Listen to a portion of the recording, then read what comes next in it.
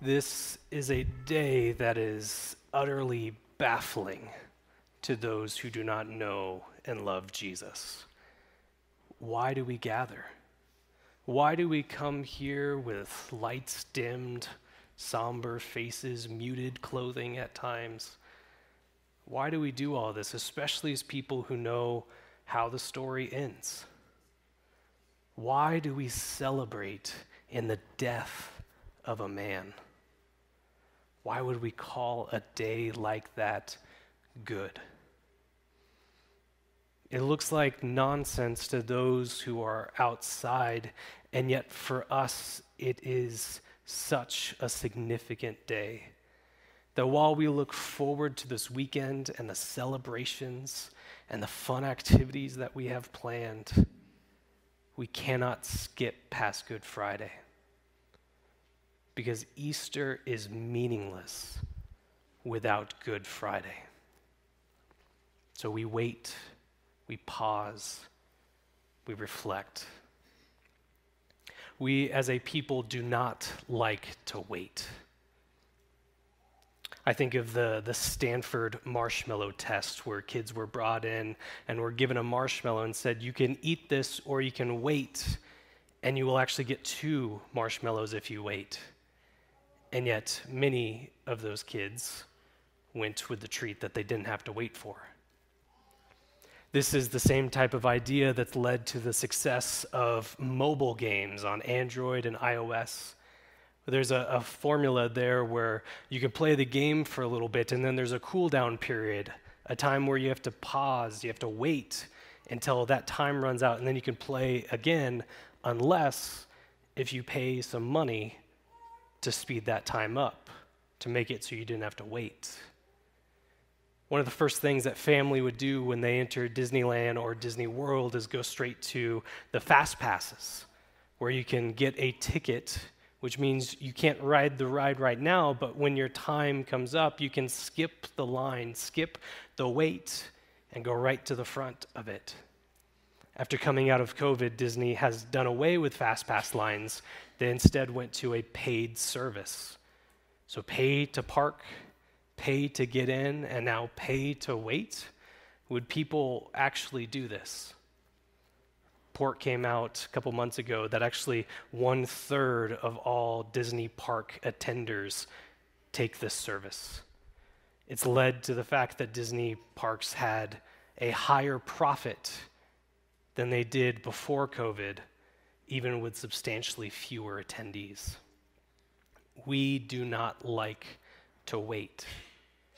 But Good Friday is a time where we must do exactly that, where we pause, we look to the cross, we see what was done on this day that has so changed us, that has so changed human history.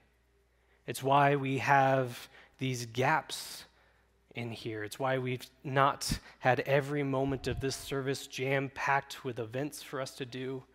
It's why we are taking things quieter, more reflective. It's why we will take communion in a way that is slow and deliberately slow. So we can pause, so we can reflect, so we can see what it was that Jesus has done. While we are excited for Easter, we are excited for the events that will take place, and we might feel that urge to rush towards the bright lights and the pastels that will come. We need to wait. And part of that is, in fact, because Jesus himself waited on Good Friday. We read Mark 15 throughout this service, and we're going to continue to stay in that chapter. And I think Mark writes this in a way to get us to wait. If you know anything about the Gospel of Mark, is Mark does not seem to be one who likes to wait either. It's the shortest of the Gospels. The words he uses are sparse. We're lacking for details throughout. He moves from event to event with immediacy. And yet, Mark spends one whole chapter, 1/16 of his gospel, not on Jesus' miracles, not on Jesus' teaching, but on his death and what the significance of that is. As you read through these Gospels, it's written in a way where these details are there to slow us down, to cause us to pause, to cause us to reflect on what it is that Jesus is doing. And we see within these details, Jesus himself is waiting. These Roman officials are there, these soldiers who are tasked with bringing forth justice. They have Jesus in their custody, and yet they also add mocking to their job descriptions. We read this in Mark chapter 15, starting in verse 18. It says, "And they, these soldiers, begin to salute him. 'Hail, King of the Jews!' And they were striking his head with a reed and spitting on him and kneeling down in homage to him." They have this fake salute to this individual. And yet, what do we not see Jesus do? Jesus doesn't speak up and come to his defense, even though he could have. Jesus doesn't point out the fact that he has done nothing wrong. He did nothing to earn this treatment, this false imprisonment, though he could have. He doesn't point out that actually what you're saying about me, all of that, well, that is in fact true. King of the Jews, I am he. King of all people, King of kings. But Jesus does not do that either. He waits. And we all wait for the day when every knee will bow, every tongue will confess that Jesus is Lord, Jesus is King. And that as he goes to this cross, we see that he is on his way to his throne, and we look forward to the day when this waiting is done, as we get to worship him there. We wait on Good Friday because Jesus waits as well. We see this shocking pronouncement from one of those Roman soldiers, the centurion, one of those tasked with overseeing this death. This is what we read in verse 39. It says, "And the centurion, when the centurion who stood facing him saw that in this way he breathed his last, he said, 'Truly this man was the Son of God.'" Mark chapter 1, verse 1 tells us that this is the gospel of Jesus Christ, the Son of God, and we spend every single page, every chapter since he says that, waiting for someone to realize this, waiting for someone to confess that this is who he is, waiting for someone to say, "Truly this man is the Son of God," and we finally reach that point here with a Gentile, with someone who is tasked with killing him, says that phrase. This ought to have been the pronouncement of everyone. As Jesus goes to the death which he predicted, to cover the sins of the world as he predicted, so that we all might be called sons and daughters of God again as he predicted, all ought to have seen him go to that fate and pronounce these words, "Truly this man was the Son of God." But only one does. And we wait weeks until people finally realize that en masse that this was true about this Jesus, as thousands believe in the early pages of Acts. And we wait as we see people that we know and people that we love turn to him. And year after year, we see numbers added to the billions who have said these words over the years since Jesus died and was raised again. And yet we are still waiting. We're still waiting until that day when all are confronted with this, that every knee will be bowed, every tongue will confess Jesus is Lord, will confess truly this man is the Son of God. Jesus waited on Good Friday, so we wait on this day as well. As Mark records Jesus' last words in this gospel, we hear some tremendous statement. This is verse 34. And in the 9th hour, Jesus cried with a loud voice, Eloi, Eloi, lama sabachthani, which means, my God, why have you forsaken me? There's much written about this phrase. Is this Jesus speaking out of his humanity, that he's going through this pain, and it is excruciating pain, and he's speaking out of that hurt? It's understandable. Or is this Jesus experiencing the judgment that should have been ours, that our sin took him, our sin needed covering, and so Jesus goes and takes the judgment for that sin that we had earned, and he takes that for us, and so he's feeling that, and he's crying out of that state that he's in. It could be that as well. But I think these readings miss something important. They miss the hope that is in this passage. They miss what makes Good Friday good. Because these words of Jesus, they're a quotation from the Old Testament. Psalm 22, verse 1. And there was a way of quoting the Old Testament at this time that was popular, where you quote the first line of a section or a popular part of it. And what you're doing, you're not just referencing that verse, you're referencing the whole. So when Jesus quotes Psalm 22, verse 1, I think he wants us to go and read all of Psalm 22. He quotes these words, yes, out of his pain and suffering, but because there's more that is occurring in the story. Psalm 22 is a lament, someone who feels God's distance and wondering, when will God act?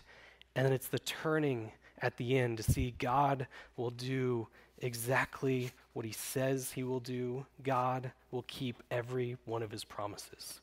Psalm 22, verse 27. And all the ends of the earth shall remember and turn to the Lord, and all the families of the nations shall worship before you, for kingship belongs to the Lord, and he rules over the nations. All the prosperous of the earth eat and worship. Before him shall bow all who go to the dust, even the one who could not keep himself alive. Posterity shall serve him. And it shall be told of the Lord to the coming generations, and they shall come and proclaim his righteousness to a people not yet born, that he has done it. Why do we wait on this day? It's because we are waiting for that day when all things are made new. That the brokenness of this world is restored as we stand and worship and awe before our good God, who paid everything to cover our sins, our rebellion, the cost of our going against him. That Jesus goes to the cross on his way to his throne. And we celebrate this day. We call it good because of those last words. He has done it. The cross on Good Friday causes us to wait, to reflect. And we need to do this. We need to remember what was accomplished for us on this day. And we wait because we see Jesus do the same as well. While we will have celebrations, what we see happen because Jesus waited, because Jesus was faithful, because Jesus remained silent, because Jesus went through the suffering, because Jesus remained obedient, we will have an eternity of days that we can call good. This is the hope that brings us here. What can wash away my sins? Nothing but the blood of Jesus. We are made to be with God in perfect relationship with him. He gave us a way to live that was for our good, that brought us joy, and yet we turned aside from him. The cost of rebellion, the cost of treason, the cost of this sin is death. The separation from him, deprived of all hope, with certain doom as our future. And so when we wait, when we think about the price that was paid for us as Jesus receives these wounds rather than worship, when he gets this punishment rather than praise, when he gets this affliction rather than affection, as we see what Jesus did on the cross, we see the love of God who stopped at nothing to bring us back to him. In a moment, we're going to have time to pause, to reflect, to wait, to look at what it was that Jesus did on this Good Friday, to look at what it was that he accomplished on his cross, to see that it was our sin that separated from us from him, and yet Jesus came to us, and he took that sin, paid that price, died the death that ought to have been ours. So the question that I have for us as we are waiting, what did Jesus take from you? What was the rebellion that's in all of us? What was it that Jesus took from us and crucified it on the cross with him? This might be some sin that we have in our life that if other people heard of it, it would just ruin us. This might be the anger that we explode in when things don't go our way. This might be the mindset that we all have, that think that I know better. I know what's best for me. This might be our fear that comes out when we don't trust in God's provision. This might be a lack of trust that we demonstrate when things go wrong. What was it that Jesus took from you on this day?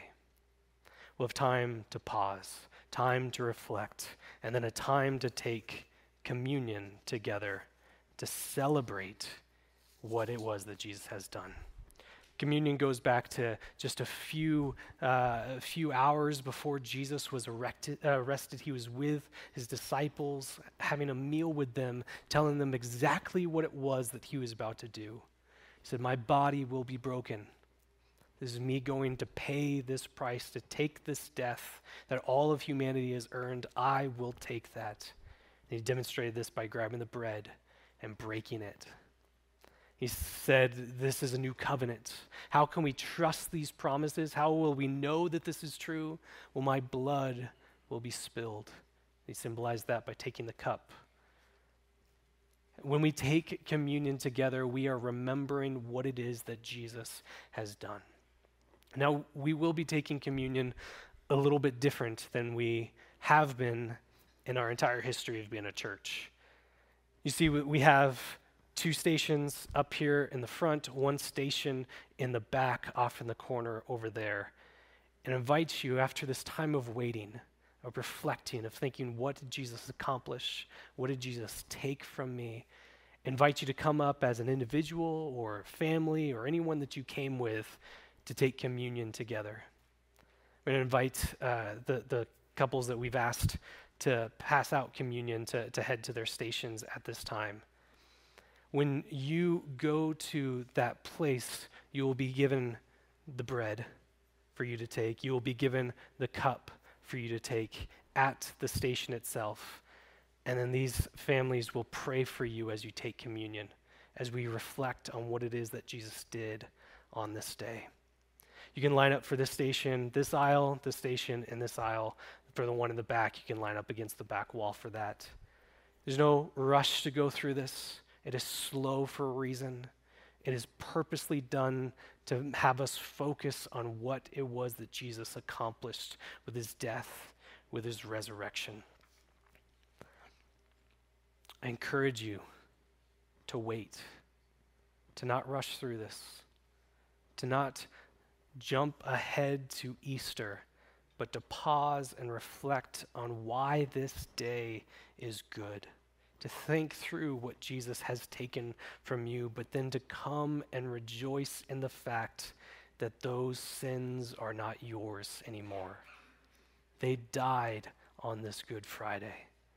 That it wasn't our rebellions that forced Jesus to have to do this, but out of his great love for us, for you, He willingly went to pay a price that we never could have.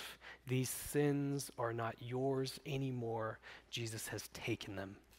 And that is why we wait on Good Friday. So do so. Pause, reflect. When you're ready, come as an individual, come as a family to take communion at these stations as we continue to think through, why is this Friday so good? Why are we so excited for an eternity of days that are good?